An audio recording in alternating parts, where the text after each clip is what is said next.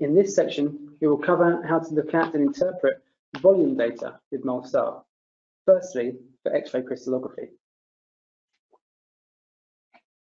With MolStar open, we can find map options in the basic settings pane on the right-hand side of the viewer. And this would appear for all X-ray entries.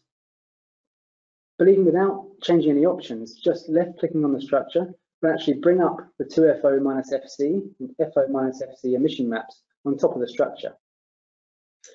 If you're not familiar with these, simply put, the 2FO-FC map should highlight the density into which the model was being built.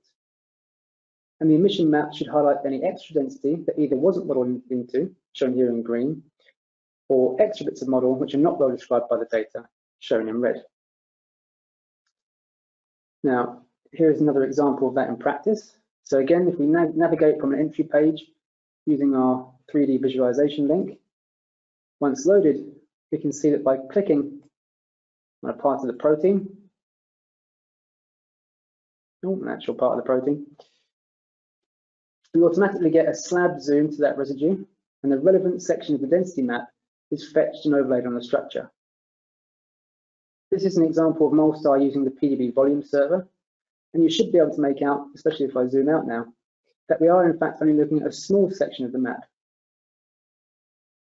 This is actually quite a nice entry, and if I can find them, where's the one here? Hopefully you should be able to clearly make out the density that nicely describes these ion coordinated hemes. Now there seems to be a standard level of noise in the red and green emit maps here. However, should you want to investigate these further, there's also a facility on the right-hand side to drop the visual threshold for any of the maps.